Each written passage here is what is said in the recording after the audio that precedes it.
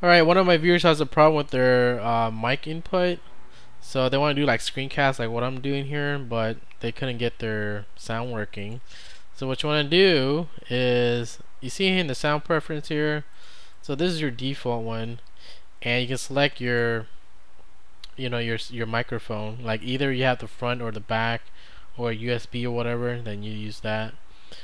You can test out your sound levels, which will work if you're not recording, but I'm recording right now so you can't see it. Other stuff you can do in here is, was that the input volume to 100%. Now in here they don't have all the settings that you want. They used to, but this is a new sound preference which is missing some stuff. So what I recommend is not use this, okay, until like later on. But open the terminal and make it a little bigger here. But what you want to do is run Alsamixer in the command here, push enter, and this is your sound control for like everything on your system. So it also depends on what kind of sound card you have, or maybe like built into your motherboard sound card, whatever it is you have. This is how you control it, right? So if you never used this before, to navigate it's just left and right. Right here, just left and right, right? And what's it, up and down is to increase or lower the volume.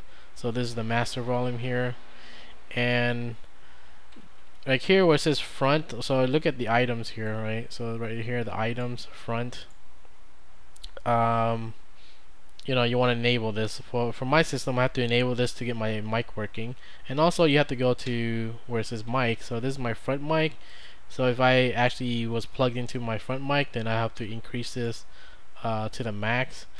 They do have like mic boost. Don't really recommend those. They'll amplify your voice. If you're using the rear mic input, then you want to enable mic here. Okay, pretty much that's it for that. Now you can, other things you can do is you hit tab and you have these different tabs. So right now we're on the playback, right? Over here is the capture, and this one's all.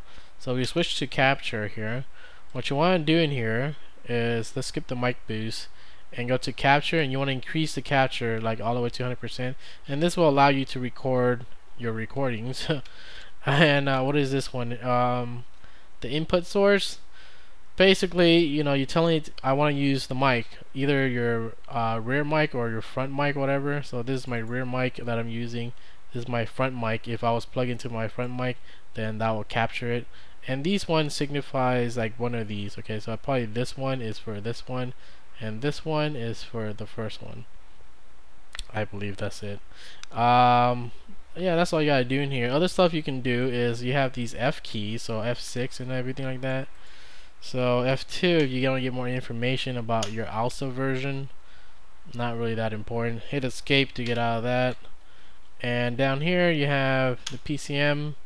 If you actually watch my video on FFmpeg screencasting, you know how they have the HW commands.